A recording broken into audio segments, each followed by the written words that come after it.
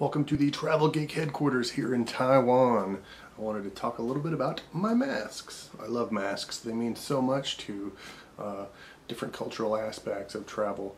They really mean a lot to the people and in the cultures that you're visiting at the time. They have a lot of artistic value. They put a face to the place you're visiting, the culture that you're seeing, the experiences that you're having at that time. I recommend all the time to look for masks when you're traveling. They're a great collector's item. They make great gifts. They support the local community because almost always they're carved out of local woods by local people. I just like the idea of masks. So here's my collection.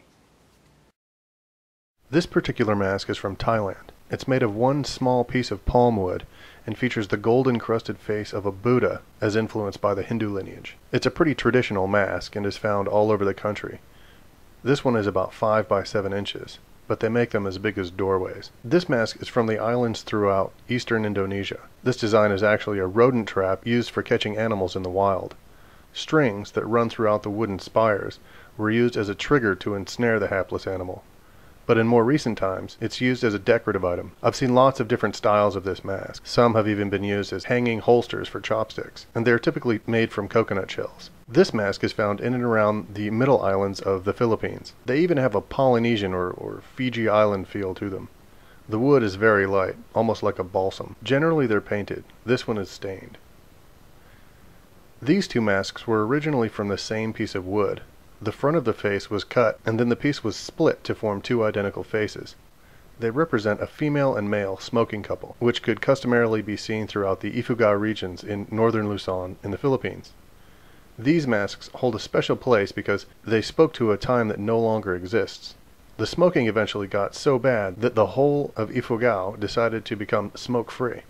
This is one of the few remaining remnants of that era. This mask, standing more than 3 feet tall, is one of the larger representations of a lion, but they come in all sizes. It is carved by one specific tribe in the hinterland of the Philippines and has become wildly popular as it's now a common design. I picked this particular mask up at a flea market in Taiwan, but it's rarely seen outside the Philippines.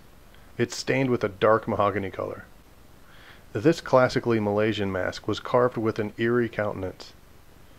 It's said to have power to ward off evil spirits, and can be seen in manifold form, usually in more of a circle than this squared version, mounted on the entryways of temples and palace walls. It's customarily seen in the south of peninsular Malaysia, but they can also be found on the island of Borneo.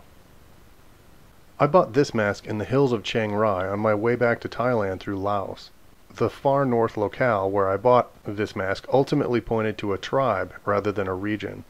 It was made by a Montagnard tribe named the Zhao, who have been living in the region spanning from Myanmar to Vietnam for the last few hundred years. It's made of a lighter wood and carved with rudimentary designs above and below the edifice. This is a mask from Nepal. I would have rather bought it in Nepal, but the story behind it is no less interesting. I was in Hong Kong and I met a lady who had been traveling back and forth from her hometown in Kathmandu, making money from selling her family's carvings. This one is more black in color, as it was soaked in dark tea leaves to bring out that color.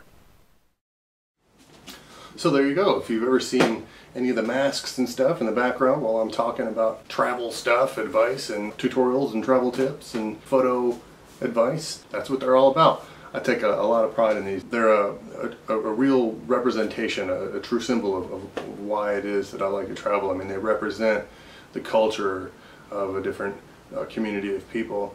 They represent the religious beliefs or the trials and tribulations that they've had throughout their time as a community, fighting for their individuality. And so that to me means something. That's why I travel.